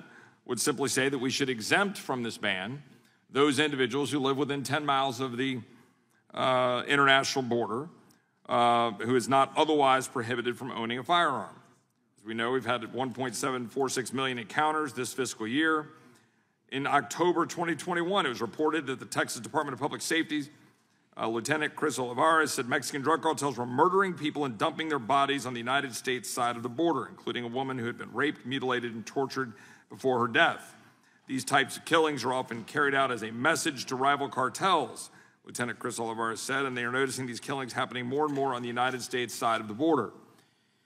Border Patrol agents fired upon from Mexico. Recent story articulating this is happening in La Jolla, Texas. In 2020, in Hebronville, incident 80 miles into the United States with a heavily armed gunman. 2022, McMullen County Sheriff South San Antonio saves 17-year-old girl taken from Nebraska being transported to be sold in Nuevo Laredo for $10,000. Last week, 1 million pills of fentanyl seized in California. Just 2 weeks ago, I believe, the gentleman from Arizona, correct me if I'm wrong, 500,000 pills laced with fentanyl caught, 1 million pills in Arizona caught with respect to fentanyl-laced pills. Back-to-back record seizures from the Sinaloa cartel. 5,000 pounds of meth seized in California. I could go on and on with examples of El Paso Border Patrol agents having 20 shots fired across the Rio Grande from Mexico. This shooting took place 3 weeks after a narco banner in Juarez threatened to kill Mexican police and U.S. Border Patrol agents if they didn't stop messing with poleros, or human smugglers. Bullets can also cross the river and the border wall, the banner found hanging on a pedestrian bridge stated in Spanish. Fact of the matter is, you have a danger that is palpable for the American people as a result of wide open borders. The people of South Texas are particularly aware of this. In a recent gathering in Brackettville, Texas, I met with local county sheriffs, local county attorneys, local county judges. Last year in Laredo and Webb County, with the leadership of Webb County, I went down with Senator Ted Cruz. 2 weeks ago in Eagle Pass, meeting with leadership there, meeting with Border Patrol. and in Brackettville, I'm meeting with those local law enforcement who declared an invasion in South Texas with respect to the dangers that are being fraught upon the people of South Texas, the barriers being put in front of public schools in order to stop the abandonment of cars or cars that are hitting buildings and endangering people, the fences that are getting cut, the livestock that are getting out. There's a constant danger. You talk to people in South Texas that are talking about their children being armed on ranches in order to defend themselves, where there is a constant flow of traffic, many times being those with criminal records, criminal backgrounds, murders, robbers, rapists, both convicted in the United States and convicted in other countries, and that we should recognize the reality of a well-armed cartel infiltrating farther into the border of the United States and impacting South Texas, and that the ability of people to defend themselves would be stronger if they were exempted from this particular restriction on the freedoms of the American people to defend themselves generally. I obviously oppose the underlying bill, but figure that at a minimum, we should protect those people who are suffering at the hands of those who have made our border unsecure. And I yield back. The gentleman yields back. Does the gentleman insist on his point of order? I withdraw my point of order, Mr. Chairman. Point of order is withdrawn. I recognize myself in opposition to the amendment. This amendment assumes that the United States military, that our armed forces are not capable of defending the borders of the United States against invasion from Mexico or Canada, or I suppose our naval forces from the board from our sea borders. And instead, we must deputize civilians with unpermitted weapons, with weapons unpermitted by this bill to do the job because the military is incapable of it. This is absurd, not worthy of further comment, and I oppose the amendment. Mr. I yield Chairman. back. Move to strike the last word. For what purpose does the gentleman from Florida seek recognition? Move to strike the last word. Gentleman is recognized. It is an invasion on our southern border, and I wish there was any force in our government that cared enough to stop it. It's not an unsolvable problem. We could solve it, but we choose not to. And if we're choosing to turn our southern border states into America's dangerous turnstile, the least we could do is not disarm the people who are then forced to deal with that catastrophic influx of violence. A return to normal. That was the principal covenant between Democrats and voters when they obtained unified control of the government. A return to normal. But now, they've been in power for nearly 2 years, and we have a country that is poorer, dirtier, and less safe. And there's no dispute about that. And now, having done that to our country, they want to disarm law-abiding Americans under false pretense, under the pretense that this is going to stop school shootings or that this is going to limit gun violence. I think we've seen a number of circumstances where people lawfully, responsibly exercising their rights to gun ownership have indeed made circumstances far better. I was very critical of initial moves right after the Uvalde shooting that Democrats made to have like snap gun control. I thought, well, maybe we ought to take a moment, see what these facts expose. And yet they were moving gun control legislation to the floor before we even know what we know now, that this was not a series of deaths caused exclusively by a firearm. These deaths were entirely preventable if we'd have had an adequate law enforcement response. Those people sat there and reutilized the hand sanitizer as children were being slaughtered.